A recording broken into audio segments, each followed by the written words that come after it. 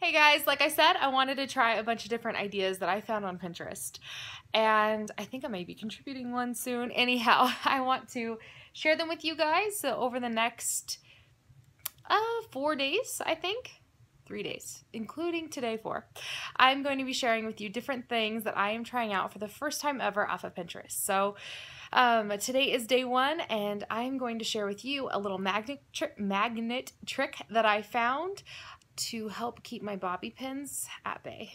Okay, I'm keeping it real. I have bobby pins right here, bobby pins here on my really dirty counter, don't look, and then they're all over in here.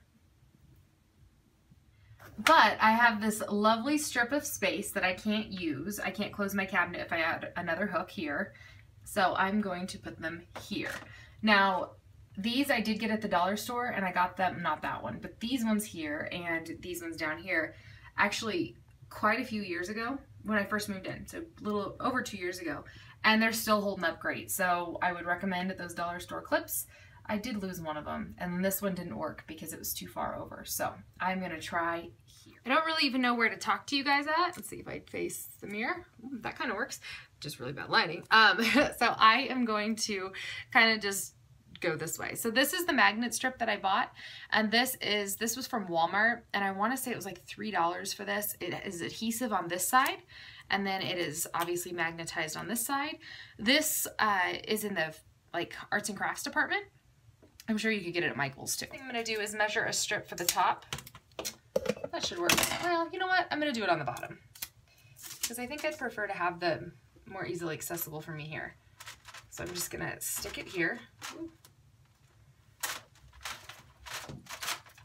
Hold it. Really push it down. They should have it somehow go the other way if possible. And now to clean up my countertop. Oh, I even have a sewing needle here. That can just go up to the top. I might have to hot glue this down just a little bit. See what I'm talking about right here? Best of all, it shuts, no problem at all.